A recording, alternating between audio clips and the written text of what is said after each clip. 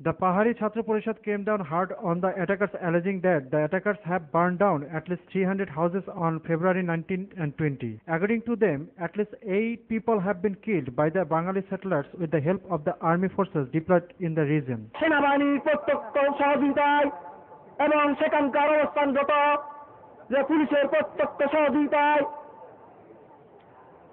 জিম্বাদের উপরে গুলি বর্ষণ করেছে। আগামীতে আমরা পাহাড়ি জনগণ এর প্রতিরোধ করবে এবং সেটা যে কোনো উপায়ে হোক।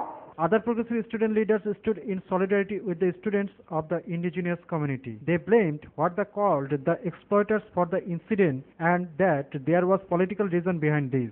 গত 19 তারিখ এবং 20 তারিখ পাহাড়ে যে নির্যাতন নিপীড়নের ঘটনা ঘটেছে এটি কোনো স্বাভাবিক ঘটনা নয়, এটি কোনো বিচ্ছিন্ন ঘটনা নয়, এটি সংগ্রামী বন্ধুগণ পূর্ব পরিকল্পিতভাবে এই ধরনের ঘটনা ঘটানো হয়।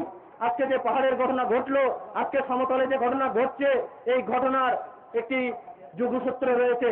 After the gathering, they also held a protest rally led by Pahari Chhatra Parishad around the Dhaka University campus and went towards the Home Ministry to submit a memorandum to protest the violent incident. Police, however, stopped the rally as it came in front of the High Court. Khalid Arafat, News and Images, Dhaka.